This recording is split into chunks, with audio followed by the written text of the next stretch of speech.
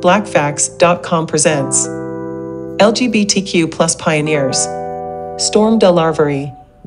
Storme DeLarverie, a gay rights activist best known for her part in the Stonewall uprisings, was born in New Orleans, Louisiana in 1920. Storme was born to an African-American mother who was a servant to a white homeowner, her father.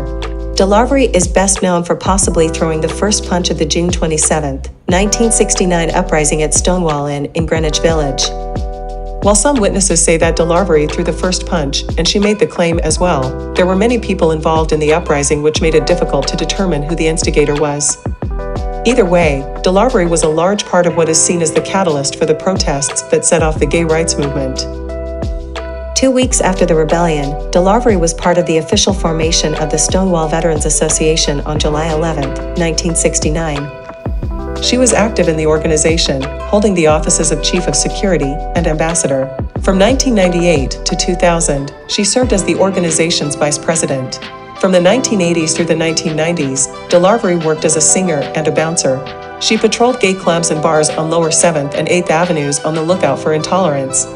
On June 7, 2012, Brooklyn Pride Incorporated honored DeLarverie at the Brooklyn Society for Ethical Culture. She was also featured in a film directed by Michelle Parkerson, Storme, The Lady of the Jewel Box.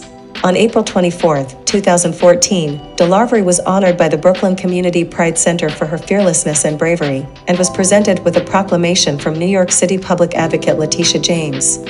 After a long struggle with dementia, DeLarverie died in her sleep on May 24, 2014 in a Brooklyn nursing home. She was 93 years old.